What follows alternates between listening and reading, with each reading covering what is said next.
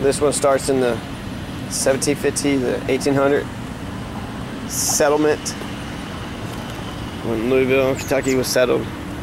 So between 1750 and 1840, British colonists and later United States citizens acquired and settled millions of square miles between the Appalachian Mountains and the Mississippi River. The Ohio River bisects this vast region, flowing 981 miles from Fort Pitt, Pittsburgh to the Mississippi River with only one natural break in navigation at the rapids, misnamed the Falls of the Ohio. To the north and the Old Northwest, dozens of Native American societies coexisted with thinly scattered French fur trappers and traders. Far to the south, the 5 civilized Indian nations, the Choctaws, Cherokees, Chickasaw, Creeks, and Seminoles occupied most of the modern southern states. Kentucky was the crucial middle ground. The first American West settled after the French and Indian War, 1754 to 1763, by explorers and land-hungry pioneers primarily from Virginia, Pennsylvania, and North Carolina. However, the search for freedom and prosperity for some meant displacement and enslavement for others. Because Kentucky was an extension of Virginia, the state with the largest slave population in the nation, Kentucky was settled both by slave holders and those in search of what Daniel Boone called a good poor man's country. Settlement was not without its challenges. The Iroquois Confederacy, the Shawnee, the Delaware, the Chickasaws, and the Cherokee all claimed some portion of the region and resisted settlement by launching frequent raids well into the 1780s, one of which cost the life of Abraham Lincoln, grandfather of the future president, at Longhorn Run near Louisville on May 19, 1786.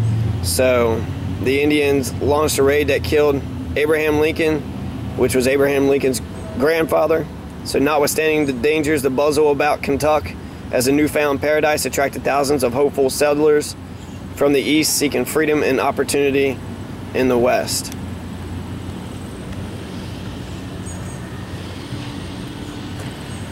In 1778, General George Washington, then in command of the Continental Army, issued secret orders to Lieutenant George Rogers Clark to raise an army, descend the Ohio River, and attack Kaskiyeh near modern St. Louis and other British strongholds in the Northwest Territory. Clark mustered roughly 150 men, with whom, along with several families of settlers, he floated down the river from Pittsburgh, reached the Falls of the Ohio on May 27, 1778, landed on Corn Island, and his troops built block houses and cabins. On June 26, 1778, with a portentous full solar eclipse in progress, he departed for Kaskiyeh, where he won decisively and secured American ownership of the Northwest.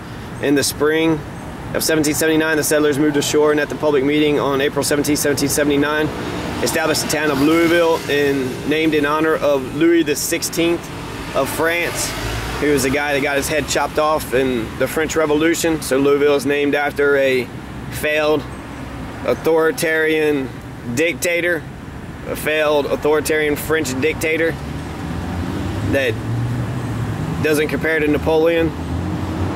So he's not even one of the good dictators. He's one that struggles. He was one of the aristocrats who wore beautiful golden coats. And so anyways, George Rogers Clark is credited with finding the founding of Louisville, since he won the battle and cleared the Indians out.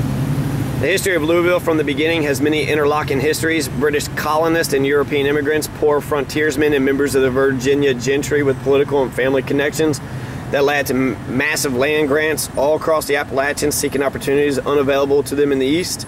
Although the falls determined the location of Louisville, the geography of the Ohio Valley near the falls determined for 2 generations the overall patterns of settlement in Jefferson County.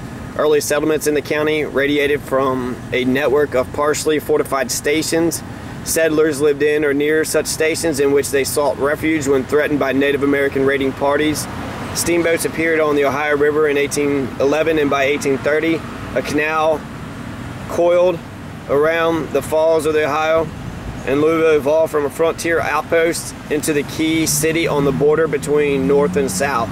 By 1850, Louisville was the 10th largest city in the nation, a thriving urban, mercantile, and industrial city, and a largely rural and agricultural state, which is true of today. We're like the 17th largest city in the nation, so we haven't dropped down that much, and we're still in a largely rural and agricultural state. So it's a settlement. of Louisville.